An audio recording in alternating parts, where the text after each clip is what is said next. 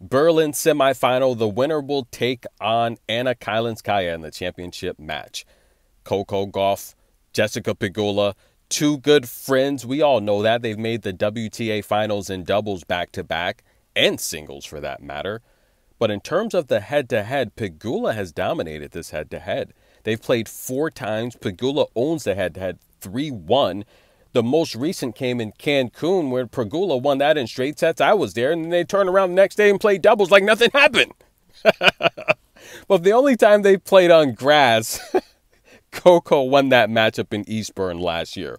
But Pegula also beat Coco in Dubai. Now, Pegula skipped the French Open. She said, look, she needed time to find her form. She sent a message to all the fans and to us saying, look, I'm okay. I'm just resting, working on my form. And she found it pretty darn quick as she took out Dana Vekic in the first round in straight sets. Katarina last time out in 3. And Coco, on the other hand, has looked amazing. Beautiful. The hair and all. I like the hair. I like the neon headband. I like the new Cocos.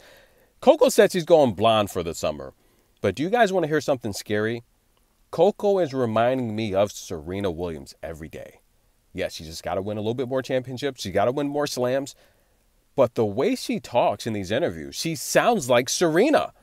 Her hairstyle, like Serena. And listen, guys, watch her return, how she rocks back like Serena. I did a video of the top 10 most intimidating athletes' poses, right? Their stanzas when they're in action. Jordan was on that list when he used to stick out his tongue. Mike Tyson when he would just roll his eyes and stare you down. Barry Bonds staring down the pitcher. And Serena Williams, how she used to rock back on the baseline. Coco does that now. That's very intimidating. But Coco started off fast here. She held her first couple service games to love. It looked like it would be a very easy first set for her. But then Pegula started to warm up, ladies and gentlemen. But I want to take a look here at how well Coco's playing. Take a look at this clip here, guys. The serve is just too darn powerful. Kick serve. Pegula a little frustrated here. Now, after Coco would hold her second and third service game, actually, to love, it wasn't the first, it seemed like she would run away with this first set. But then Coco started to fault, ladies and gentlemen. And Pegula, who loves to play so deep, and I say this all the time, Pegula does a lot of things really, really good, right? And it looks like in the first set, her game plan just to stretch Coco wide. And I say this all the time. It doesn't matter how athletic you are. When you play a really good tennis player, a good shot maker, they can use your athletic ability against you.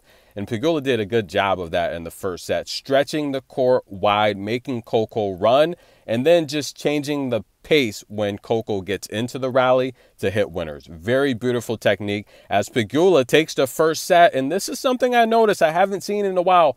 Coco's getting down on herself. And I got a question for you guys. We're going to talk about this in the next video. What do you think is worse? Is it worse to have to play a quarterfinal and a semifinal in the same day, or a semifinal and a final in the same day? Comment below. Let me know what you think. I have an answer. I'm going to answer it next video. We'll be back, guys. Coco down a set. Pegula. She wins the next set. She's in